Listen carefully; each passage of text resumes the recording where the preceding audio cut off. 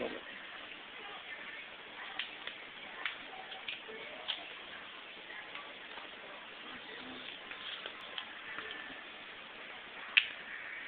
Whatever this stuff was bonded with is incredibly strong. Thanks, Brendan. He don't want me getting in this thing. Gotta be careful how I open it. There could be fragile parts inside it. Oh, it figures. Depends on what it is.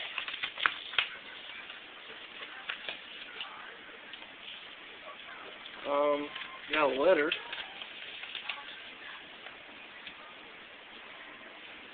This is an opening for a thunderbolt. This grips to the back of the horn. That's nice. Here's some extra stuff I got at Jeb's house. It is some stuff that was sitting in my shop doing nothing. No, it isn't much, but hey, it's better than nothing. Brendan. Okay. He sent... this is a washer from the back of the horn. Another washer. And let's see. An ID tag. It says Federal Sign and Signal Corporation. This came from a 1000 model. Let's see. Can't really make out the thing. It says,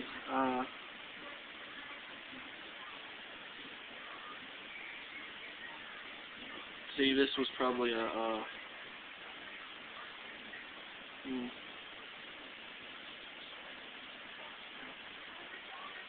anyway, it's an ID tag. It's a from a Thunderbolt 1000.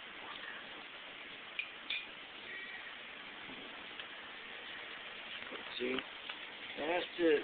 I forgot to read the PS.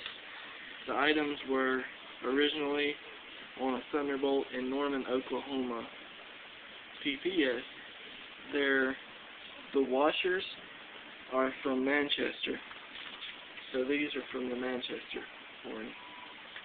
So this mounts at the back of the horn, I'm guessing. That's about how big the slot is for the chopper. That's where the horn goes, right? Yeah, you got the ID tag and 2 washers.